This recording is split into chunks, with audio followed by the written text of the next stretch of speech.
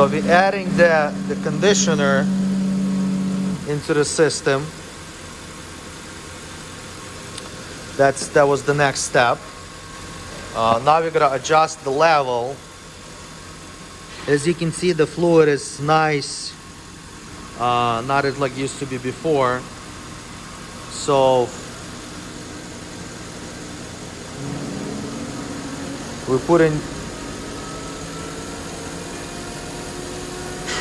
more so we can check the level and correct the level.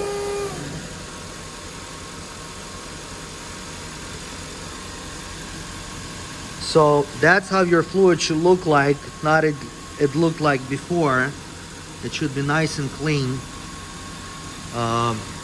So that's how the procedure looked like.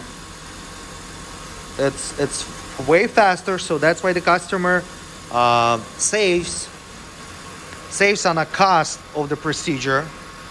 And it's way better actually for a transmission, because instead of you draining only 4 or 5 quarts from your oil pan and you're leaving all of the dirt and all of the debris inside the transmission and the torque converter, you're getting everything out.